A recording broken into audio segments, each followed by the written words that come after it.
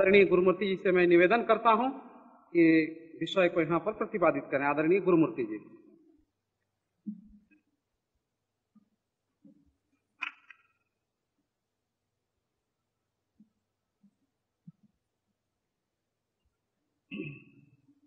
I am really nervous when I have to talk in English.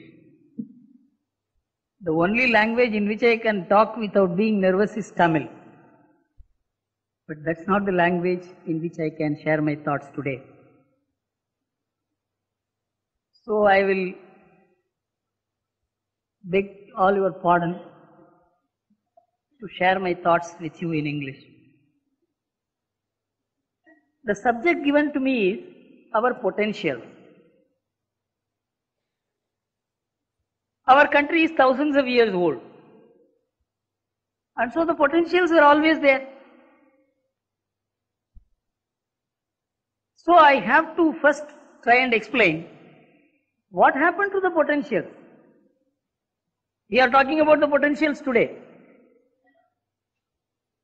Unless I explain what happened to those potentials, to talk about potentials will have no meaning. So I will try and devote some time on what our potentials had always been. It is not only the potentials have come into existence day before yesterday. They were always there. If we survey the Indian polity economy, it's all in facts and figures. If you look back in the past 50 years, it is a case of missed opportunities. If you look at the data available, it is very explicit as to where we have erred. Our course has been riddled with errors. This is what I would like to tell you first. In the year 1966, if I remember right, or earlier, Dr. Radhakrishnan, who was the President of India, he made a speech in Parliament. He said there is a gross maladministration of the vast resources of India. This is what he said. If I recollect, it was in 1965 or 66. I am not very sure about the date, but this was a very famous statement made by a president. In fact, the speeches of president are supposed to be drafted, vetted and approved by the cabinet. This is one speech in which the president deviated from the text approved by the cabinet and he made his own remark. And unfortunately, the political system was so insensitive, unresponsive, that remark of Dr. Radhakrishnan was dismissed as if it was some kind of a casual remark made. But when we survey the Indian development in the last 50 years, that was a statement made on facts. It was a very profound statement. Not only we were making mistake from 1950 to 1965 when Dr. Radhakrishnan made the statement, we continue to make those mistakes for the next 25 years. We maladministered the material resources of India, about which I will tell you immediately. We also mismanaged the mind of India. The human resources were mismanaged.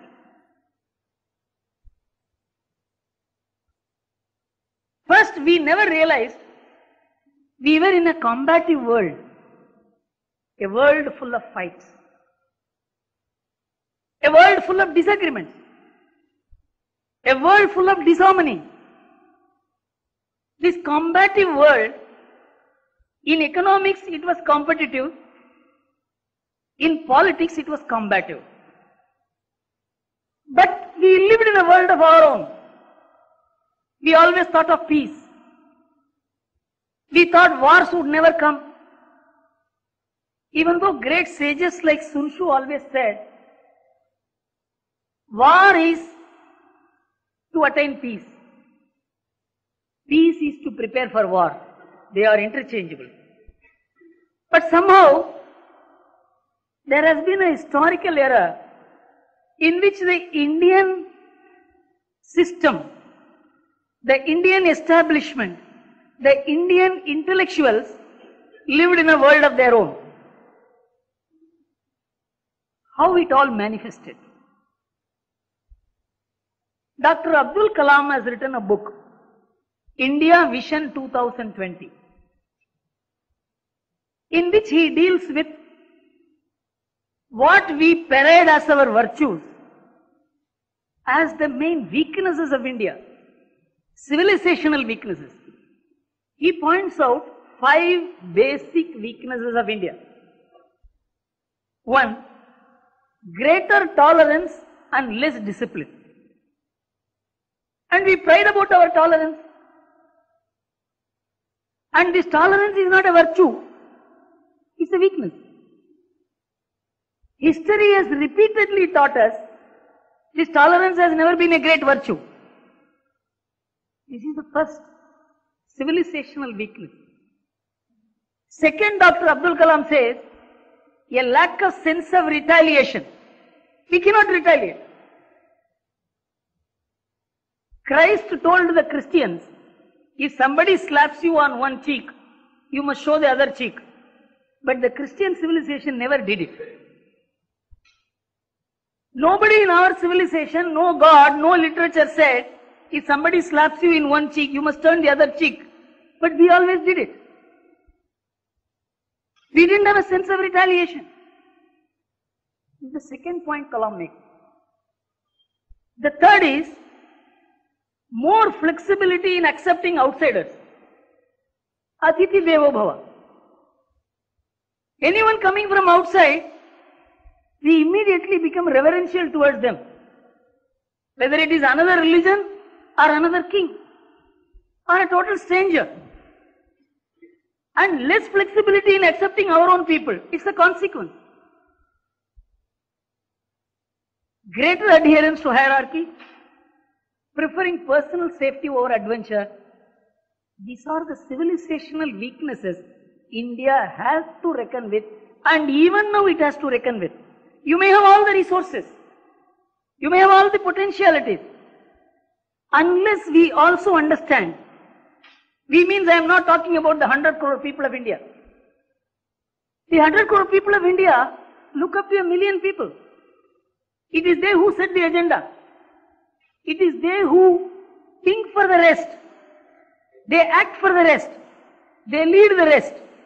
And my presumption is all of us belong to that category. We are part of that million which is supposed to think, act and work for the entire country. This million will have to think of what Abdul Kalam reminded us. This historical civilizational weaknesses which we have inherited, unless we properly deal with them, we will not be able to exploit our potentialities, about which I am going to talk to you a little later. Then we are not even aware of the damage that colonialism did to us.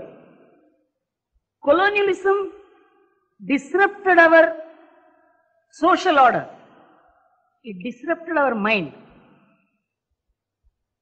Our education system, whether it is formal or informal, does not even bring out these issues. Many of us were not aware, are not aware even today, that in the year 1820 mark, just 180 years back, India had a share of 19% in world production. 19%. When the share of Britain was 9% and the share of America was 2%. 1992. And we didn't produce everything and consume. Our share in the world trade was 18%. And that of Britain, 8%. And that of America, 1%. This was when Britain was halfway through the Industrial Revolution. We were producing by hand and they had begun producing by machine. And our literacy rate was 33% at that time. And in Bengal alone we had 100,000 schools in villages. 100,000 schools in villages in Bengal alone. And the literacy rate in England, which was the ruler at that time, was 18%. And what happened in 1947? Our share of world production became 1.7%. Our share of world trade, 1%. Literacy rate down to 17% from 33%. But we are all told and we believe and we keep saying that is the Britisher who developed us. He made us into one country and he educated us. He gave us enlightenment. The mind of India was corrupted. The 900 years of Islamic rule could not damage the country in the manner in which the 150 years of British rule could damage it. It made us disbelieve ourselves, lose confidence in ourselves, lose faith in ourselves. As a nation, we became defunct. This was the impact of colonialism. Why I want to emphasize on this is, there is a colonial continuation. The language in which I am talking today is a colonial continuation.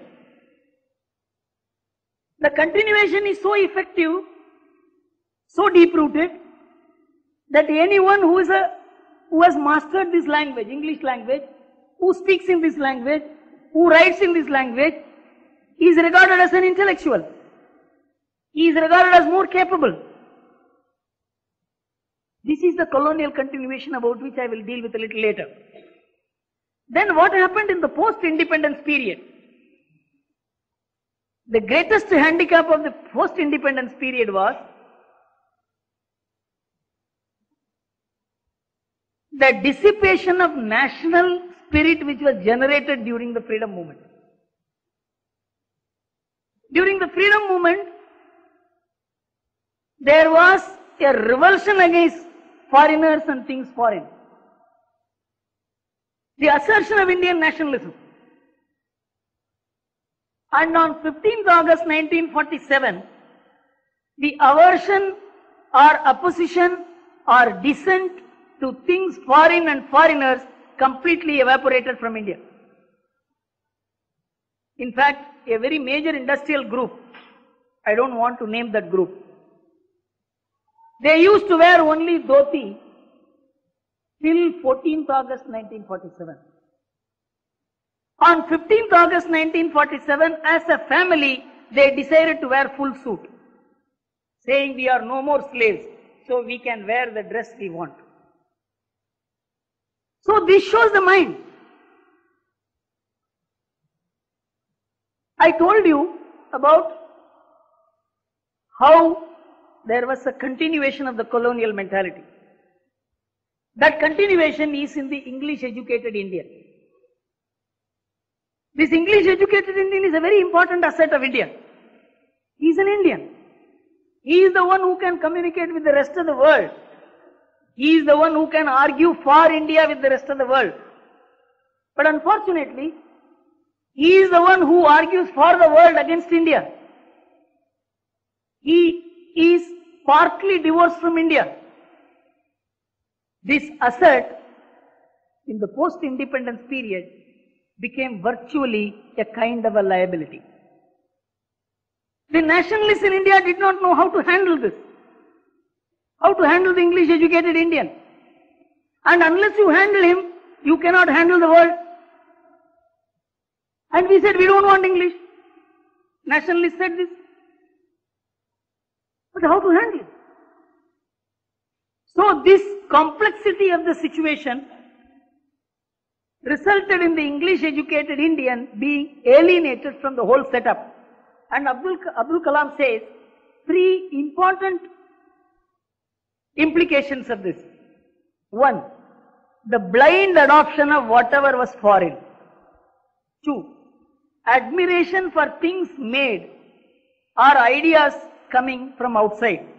3, very little faith in our own abilities.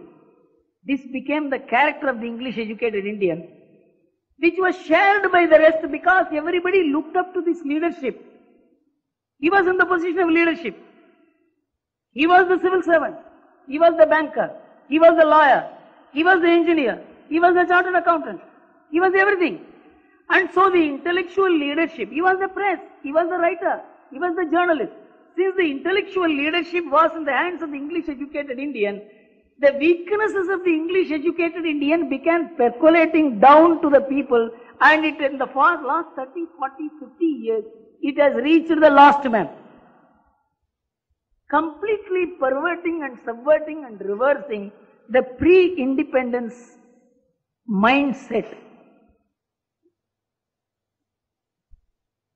There is no doubt the English educated Indian controls the Indian establishment, whether we like it or not. By shutting our eyes to that, we are not solving the problem, we are not dealing with the problem, we are not taking it up as a challenge. And no nationalist force handled this issue. This had a very deep impact on politics and economics, policy making, dealing with the WTO, about which Bhagwati Prakashji mentioned in the morning that we are not even arguing our case well. Because there is a gulf between those who spoke for India and India. The result, there are two important instances as to what is the kind of loss of faith of this group in India. There was a German calendar on the world map, accurate, and the picture was so accurate. An Indian said it's a brilliant calendar and the picture is so accurate. He showed it to Abdul Kalam. Abdul Kalam told him, and he also said Indians can't produce this kind of thing. Abdul Kalam said, the picture that has been taken for this calendar has been taken by the Indian remote sensing satellite. And the Indian is saying, oh, interesting. So the English educated mind cannot accept an Indian achievement, about which 4 more examples Abdul Kalam gives later. All this is necessary for us to understand why our policy makers are failing. Why those who are in position, the writers, the intellectuals, why are they not understanding India? They are not understanding precisely for this reason. They have no faith in India. They have formed a club, India Can't Do Club. That India can't do this. This club has to be attacked. Another instance which Abdul Kalam relates, one person said, India was always defeated because we didn't have modern weaponry. India did not do military research.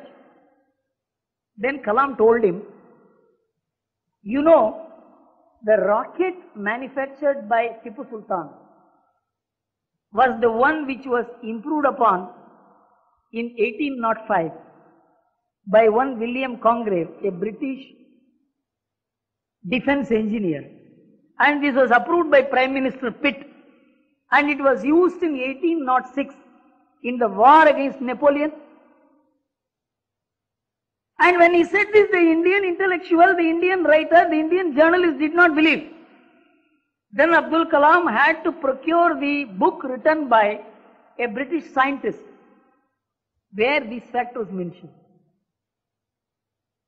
And Kalam goes on to relate, when we produced the satellite and launched it, India was the only country which could launch the satellite in the second attempt. Russia succeeded in the 11th attempt. America succeeded in the 5th attempt. We succeeded in the second attempt. When we launched the satellite, an American journal wrote that Indians have not done it. Abdul Kalam happened to be in NASA for 2 months. At that time he stole the secret. Americans could write it. Indian journalists picked up that news item and began saying that India pirated this technology from America. Abdul Kalam says 12,000 engineers scientists worked on this project. For years together. And it is not these 12,000 engineers and scientists for years together who produced the satellite, but Abdul Kalam stole the technology in his stay in 2 months in NASA. Indians wrote. The English papers wrote. Deriding India. Whatever little confidence India would get out of launching the satellite and joining the satellite club of 5 countries, one journalist could destroy it. Then we launched the Prithvi. Again the same thing. This technology was rerouted by some spy device from Germany. Then Agni was launched. The same thing. It was something taken from NASA. Then Pokhran blast explosion. He said, no, it was not a hydrogen bomb at all.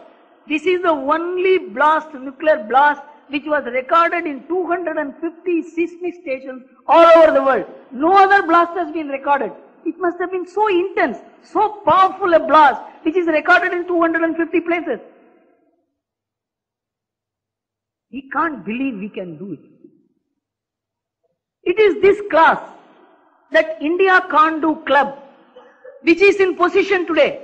They are the judges, they are the lawyers, they are the financial consultants, they are the bankers, they are the civil servants, and partly they are the politicians. So when we talk of your potentialities, this is the problem. And unless this problem is encountered, whatever is your potentiality, that potentiality will not manifest. And the consequence is proliferation of the India Can't Do clubs in the press, in the administration and in the public domain. And it is added to this is the infusion of socialism in our midst. The socialist philosophy destroyed our respect for businessmen, destroyed our respect for traders. An army can only handle the problem on the battlefield. And in the business field, only businessmen can handle. But we thought IAS officers can handle this. With the result, we completely delegitimized our business people. We delegitimized our professionals, delegitimized our traders, called them middlemen, called them thieves, nationalized the wholesale trade, and completely crippled the trading and manufacturing talent of India. From 17th century, if you look at the records till about the early part of this century, India dominated the trade south of the Middle East. Go anywhere. It is, in fact, Singapore, Hong Kong, Penang, Rangoon was all in the hands of Indians. It is our Sindhis, our Marwadis, our Punjabis, our Chettiars who were having these entire cities in their hands. The Chinese were nowhere in the picture. But our government destroyed these people because their entire trading talent was based on their resources in India, connections in India. We cut them off. With the result, the entire trading enterprise of India in Africa, in Singapore, in Hong Kong, in Penang, in Rangoon, it all collapsed. Today we want the trading talent back. Where will we get from them? They have all become clerks in banks. This is how socialism mesmerized India and completely destroyed the trading and manufacturing talent of the enterprise of India. The best talent in India which came out of colleges and schools became IAS officers. They became bank officials. They would not set up business. Everybody began applying for jobs. Who will give jobs if everybody puts applications? This is how for 40 years we crippled the economy. Added to this was the overnight defection from socialism to capitalism in 1991. If we adopted socialism without any thought, there was a thoughtless transition from socialism to capitalism. This is the backlog we carry when we are going to talk about our potentialities.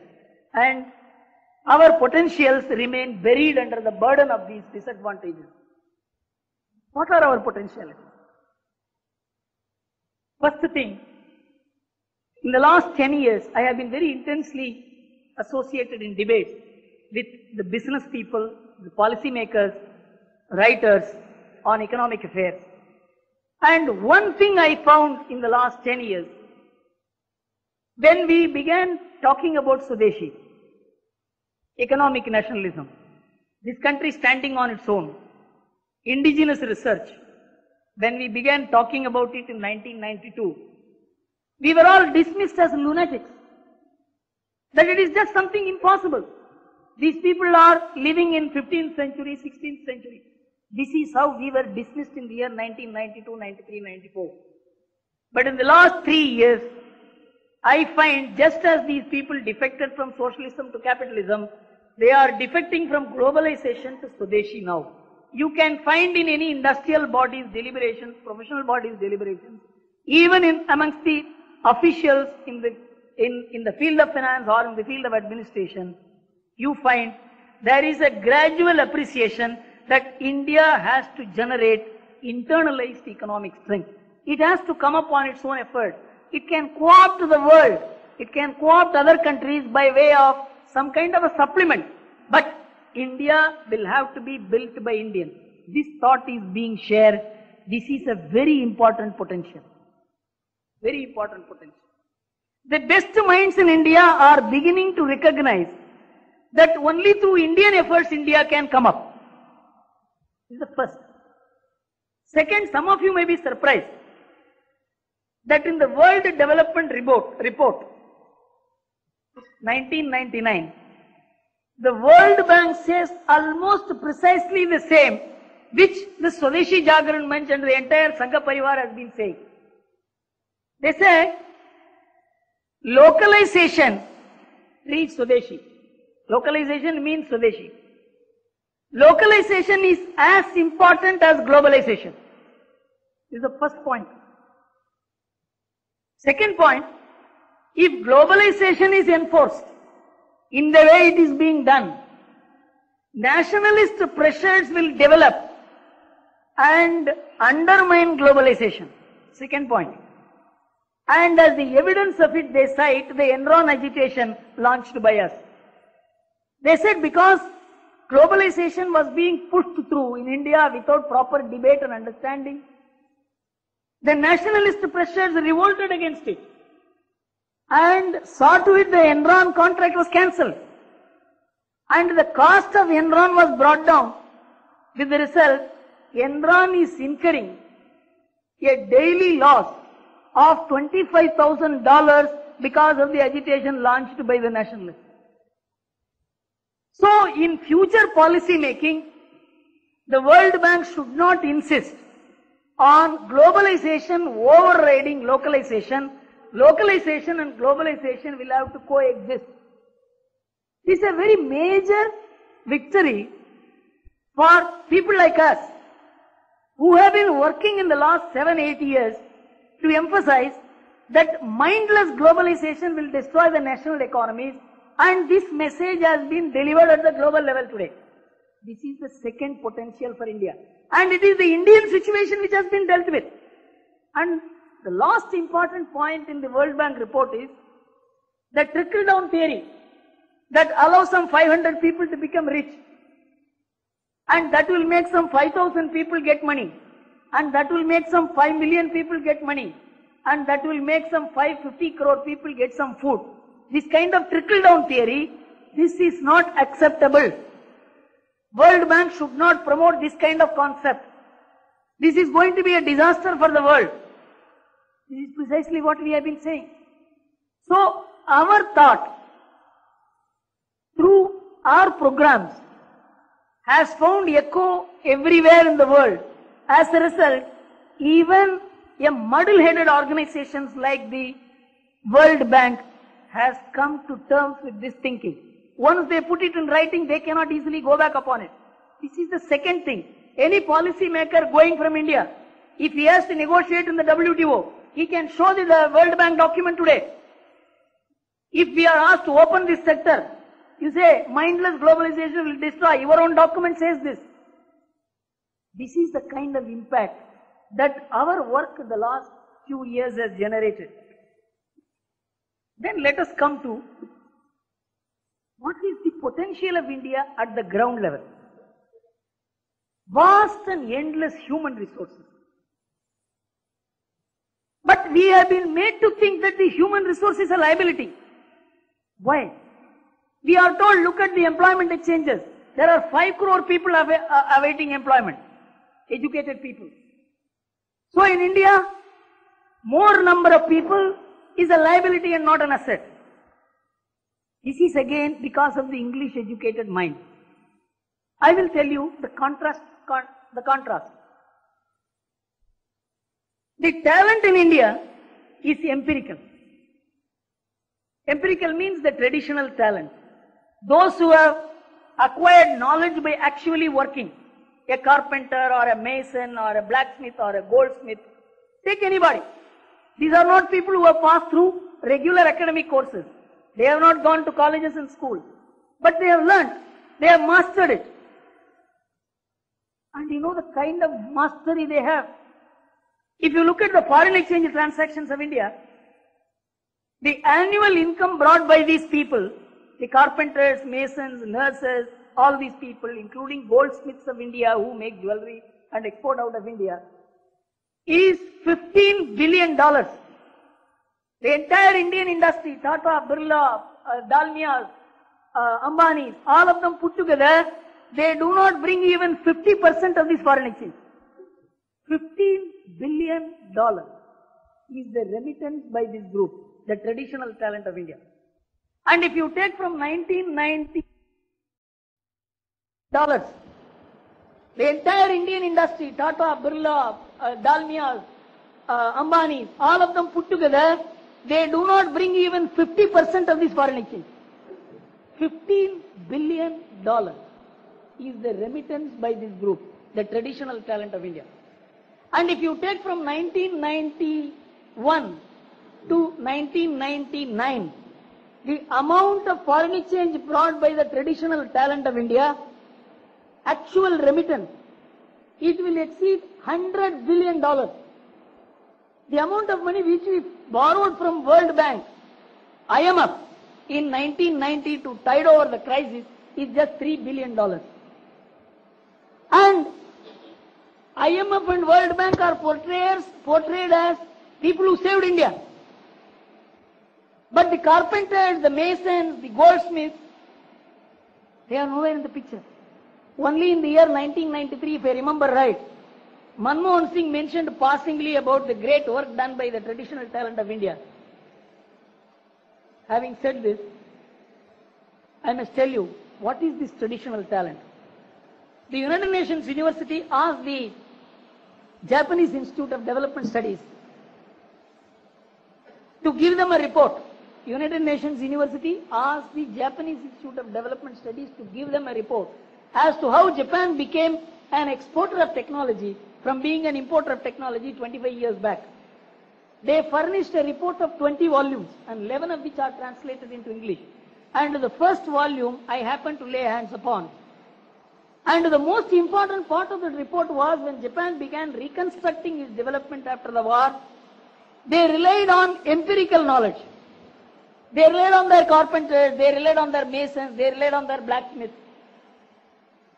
And they never asked for a certificate. Let us assume, I always give this example. One of my sons is very good in English. And I put him in IIT and he becomes an automobile engineer. And another is wishy-washy in studies and is a school dropout. I put him in an automobile workshop. After 15 years, my second son, who has handled the automobile engineering technology, which is second only to aeronautic engineering technology in its acuteness, minuteness, next only to the kind of technology which flies, automobile engineering technology is a very acute technology. And after 15 years, my second son is as capable or perhaps more capable than the automobile engineer produced through IIT. But will the English educated Indian, the system, the universities, even we, will we accept this? The entire Eastern tradition is learning by doing. You ask an Indian carpenter to teach how to make this chair or table on the blackboard. He will say, I don't know. You please come, I will make it, you see it.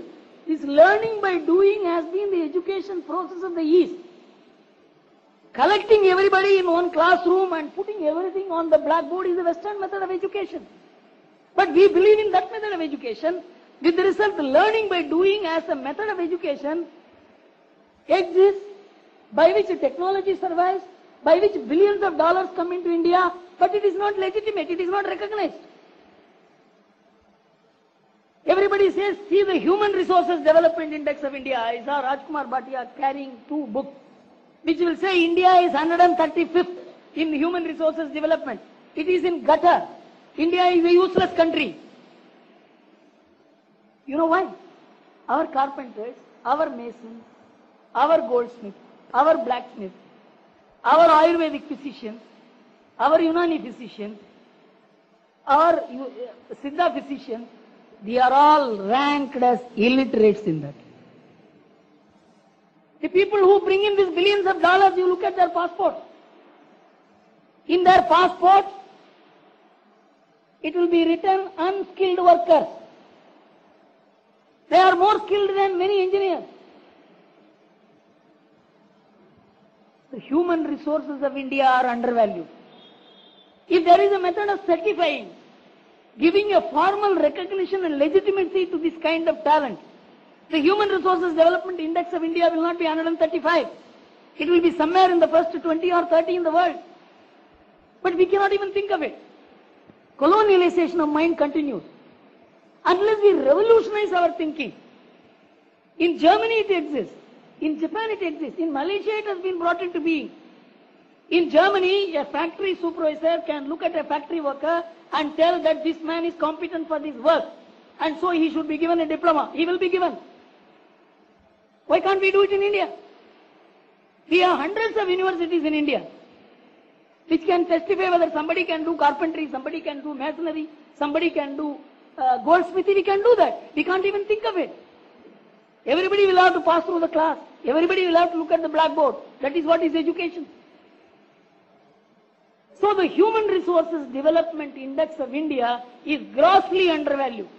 Imagine, you may ask me, what is the Human Resources Development Index? Let us assume all this is done in the next 5 years, and the Human Resources Development Index of India travels from 135 to 35. Foreign investors will be queuing up to invest in India, because foreigners, nobody invests his personal money. Everybody has put their money in some bank or in some investment trust or in some mutual fund. The mutual fund employs chartered accountants, lawyers, statisticians, equity experts. They look at these statistics. Which country is top in law and order? Which country is top in judicial discipline? Which is top in Human Resources Development Index? Then they begin investing. And if all our statistics is suppressed, if the national talent is brought down by our wrong assessment of the country, how will this country command value? This is where a fresh thinking is needed.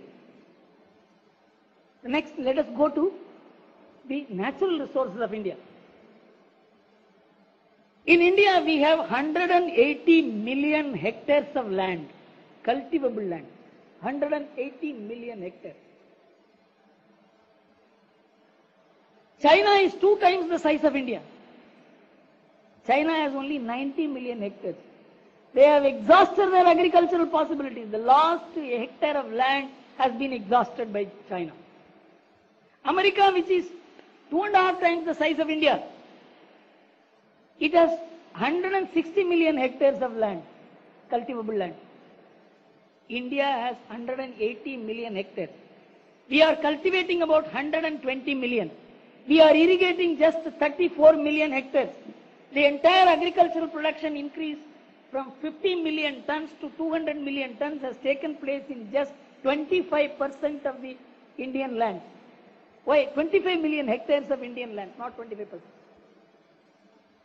They say if Punjab, Haryana, Western Uttar Pradesh, Tamil Nadu and Andhra, if they are properly cultivated, this can feed the entire Asia. And the world is looking to countries like India for food.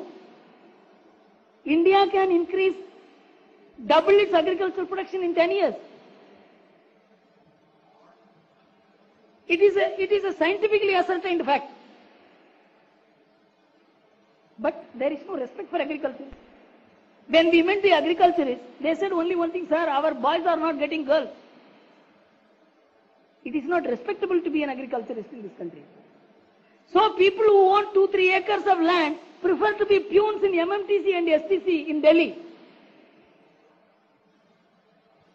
Again the English educated mind. We cannot respect people because they are doing agriculture. Countrymen, this is how Britisher used to abuse our agriculturists. We don't use that word, but the same sentiments continue. A mental change is needed. If capable people are to do agriculture, agriculture has to be made a respectable occupation. And we have sunshine round the year. In Europe, you have sunshine for 4 to 6 months. In America, in some places, 3 months to 4 months only. In China, only 6 months. In Russia, 2 months. Without sunshine, you cannot grow anything. They can grow only one crop. In some countries, they can grow only one crop. China can grow only 1.5 crop. In some areas, 2 crops. In some area, only 1 crop. So their 90 million hectares is only in our terms 60 million hectares. We are a country in which 180 million hectares can have 3 crops. And our water resources are enormous. And you just give water. People know how to become prosperous. You take a travel through the country. Wherever there is water, there is prosperity. All the problems of illiteracy, hunger, malnutrition, law and order, you take any problem. This can be related to places which have no water. Just manage the water resources of India. Then the Indian economy will progress. But we can't even think of it. Now in Maharashtra of all states in the last 7-8 years, there have been an assiduous attempt to harvest water, and you can see in dryland farming, by water accumulation and water harvesting, in the next 10 years, Maharashtra is supposed to surge ahead in agriculture. It's possible elsewhere. These are great potentials. And look at India, what it has done. We had 35 crore population in 1950, 55 crore in 1967. We were importing food. We have 100 crore population today. We are surplus in food grains by 10 million tons a year today. And our buffer stock is about 30 million tons. We can take care of hunger, malnutrition and sudden famine in any other country. But still, we have India Can't Do Club, who will never allow India to acquire confidence. Then look at material resources. This is where as a country we fail. Our material resources are vast, but we did not develop technology. If we have material resources and not technology, it has no value. Take for instance titanium, it's a very good example. India has 37% of the world titanium resources. It's a very, very intricate kind of mineral, which is used for all except aeronautic purposes. It is used for all other purposes. And for 30 years, many committees were constituted, reports were generated for making titanium into sponge. It is a kind of a ore which has to be made into a usable rod kind of form. Nobody even looked at it. Nobody looked at it. 10 years before, one M.M. Sharma, Dr. M.M. Sharma, the man has cried before Abdul Kalam. He has written it in this book. He said, tremendous biological base of India. This is something about which we all should know. If you look at the plant varieties in India, we have 85,000 plant varieties. If you look at the cereal varieties in India, we have 35,000 varieties. You know what is the variety available in Europe? There are just 2,000 plant varieties and just 200 cereal varieties. Because diversity is available only in tropical countries. In temperate countries, diversity is not there. That is why you see people of the same color there. And we have diverse colors. We have 85,000 colors in India. We have 85,000 plant varieties in India. We have 35,000 cereal varieties in India. Because God has endowed the tropical country with variety. And this is going to be the future victory. This is the area of success. And that is why they want to come. You know the number of musical tunes which is available only in Rajasthan? They say the Rajasthan musical tune alone will be more than 100,000. Each one is patentable. The musical tunes of all the tribals are patentable. We don't know about it. The resources of India are so vast. It requires an Asavadani like Brahma to understand what to do with this country. I am rushing to because let us look at and about technological competence of India. Apart from the fact in strategic technology, we are virtually on par with the best in the world. Whether it is missiles, whether it is atomic, whether it is satellite, take any field, we are on par with the best in the world so far as the strategic technology is concerned. In commercial technology, we are on a breakthrough in many fields. In fact, there is a book which has been published in Innovative India. One of the brilliant publications that has been done recently by a name L.K. Sharma. He is the Times of India correspondent in London. He has put together all the facts. The best people have written. Most of the data which I have repeating before you are collected from that. There are at least 30 technologies in India where we are almost on par with the world, about which except the experts, others do not even know we have that kind of technology. And the most important part of our technological work is, take for instance our satellite establishment. The annual budget of the Indian satellite establishment is $400 billion. If you take the annual budget of any satellite establishment of any country, it is minimum 30 times this amount. Our research is cost effective. And this, in fact, L.K. Sharma writes, this $400 million is the amount which the Americans spend for keeping a museum of all the satellites which they have made in the past. Just to the library. And our CSIR laboratories, which are 40 in number, which rank on par with some of the best in the world, our entire budget is $120 million. The entire R&D budget of India, many people say India is spending less. No, India is spending less and getting better results. $1.5 billion. It is less than the amount Pfizer spends for its R&D. We spend less, get better results because we have better brains. And you spend a little more, you will get 10 times more results. Apart from this, the talented and wealthy Indians abroad. India is one of the very few civilizations whose ethnic talent outside India is very vast. And they are in different fields. In America there are 29,000 doctors from India.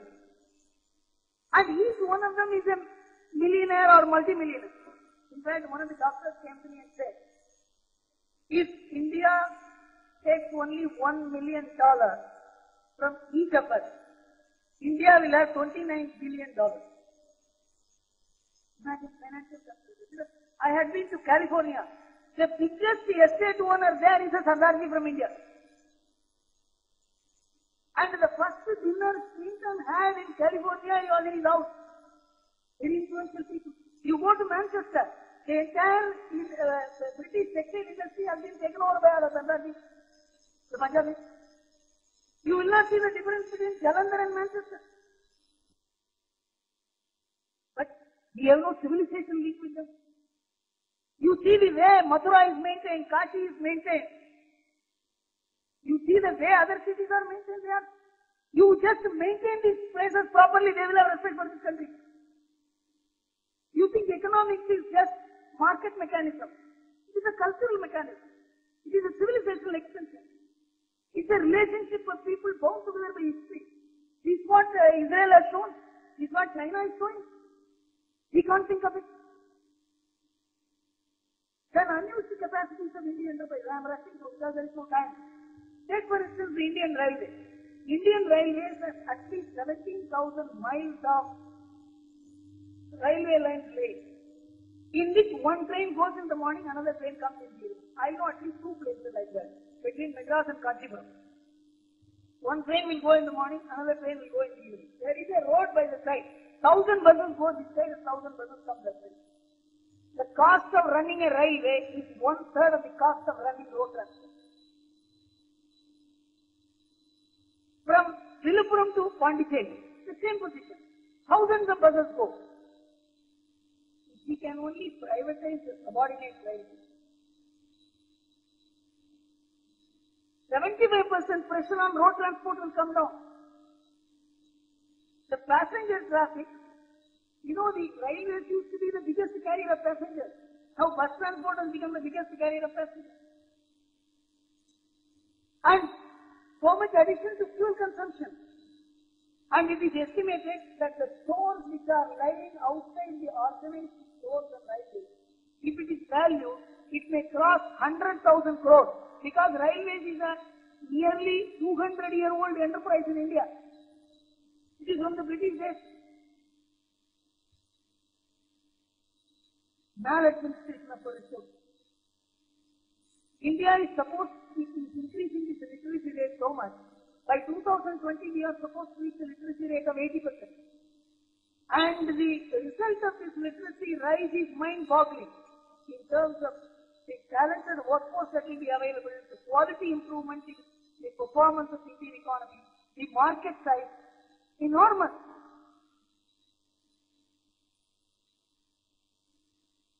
The most important thing is that there is some answer to the WTO, the federal character of the Indian Constitution.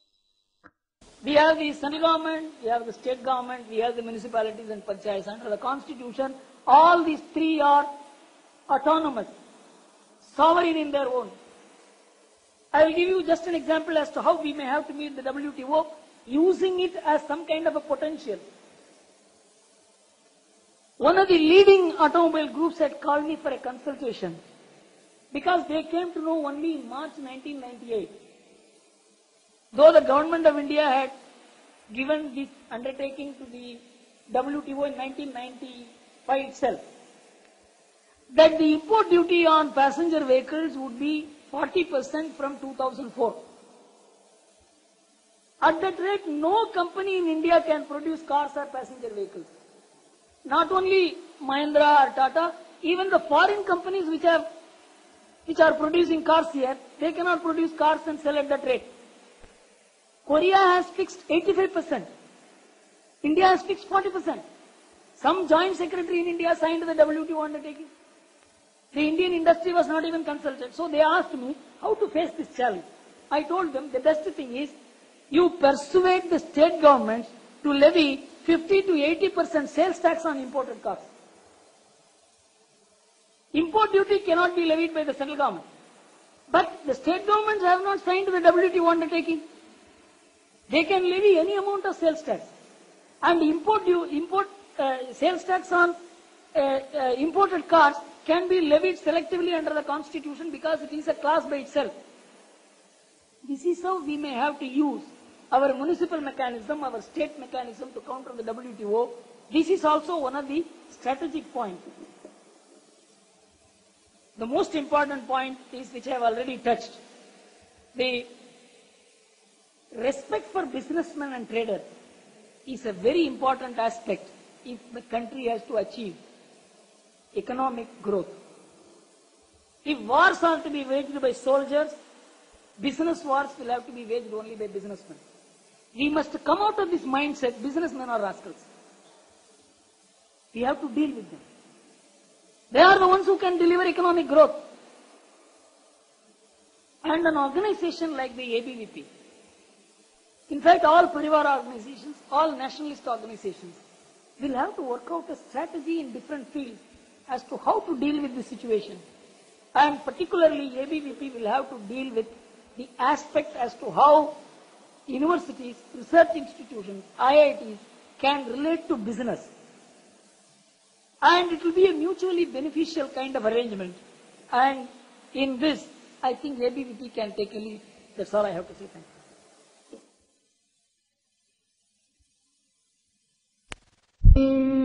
फुल्लकुसुमित द्रुमदलशोभिनीं सुहासिनीं सुमधुरभाषिणीं सुखदां वरदां मातरं वन्दे मातरम्। कोटि कोटि कंठ कल कल निनाद कराले, कोटि कोटि भुजैर धृत खर करवाले। अबला के नो माए तो भले, बहुबलधारिणीं नमामि तारिणीं रिपुदलवारिणीं मातरम् वन्दे मातरम्। तुमि वेद्या तुमि धर्म, तुमि हृदि तुमि मर्म। त्वं हि प्राणाः शरीरे, बाहुते तुमि मा शक्ति। हृदये तुमि मा भक्ति। तुम्हारी प्रतिमा गढ़ी मंदिरे मंदिरे, वन्दे मातरम्। त्वं हि दुर्गा दश प्रहरण धारिणी, कमला कमलदल विहारिणी। वाणी विद्यादायिनी, नमामि त्वां नमामि कमलाम् अमलाम् अतुलाम् सुजलाम् सुफलाम् मातरम् वन्दे मातरम् वन्दे मातरम् वन्दे मातरम्। भारत माता की, भारत माता की।